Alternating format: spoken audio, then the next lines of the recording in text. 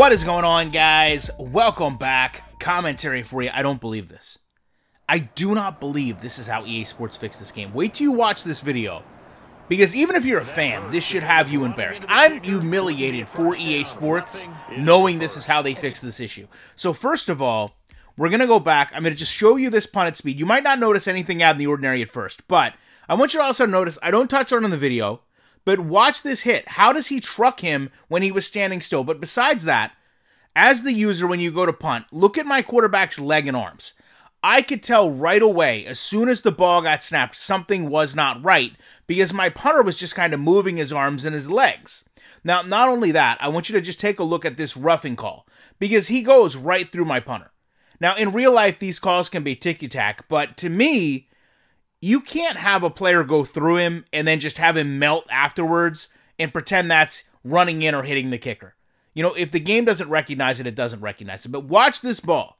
This is the glitch that they caught early on. And I'm also not sure this is the proper formation because I don't think I have my backers on the line. But I know Madden's had a lot of issues with this. Quentin Nelson should not be my long snapper. But watch that ball. That is how they fixed this game.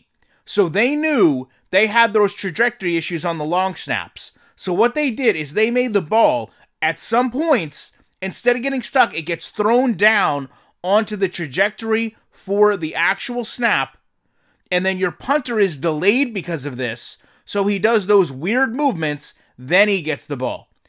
If this is how you guys fix a game, to simply just take the ball and throw it back down into the ground so it can follow the proper snap trajectory, rather than actually figure out what's wrong. Rather than go back and say, hey, why is the ball getting snapped this way and no player can interact with it? Instead, you just do what EA does the best, which is break something more trying to fix something that's broken. They just force the punt back, and then obviously because my punter has delayed himself so long waiting for this snap that came way off to the right, it's going to lead to him getting hit. I mean, the defense is not going to check themselves. Users aren't going to check themselves. So basically, you just break your game that much more because you can't fix it at this point. Love to know your thoughts on this. Appreciate you checking it out.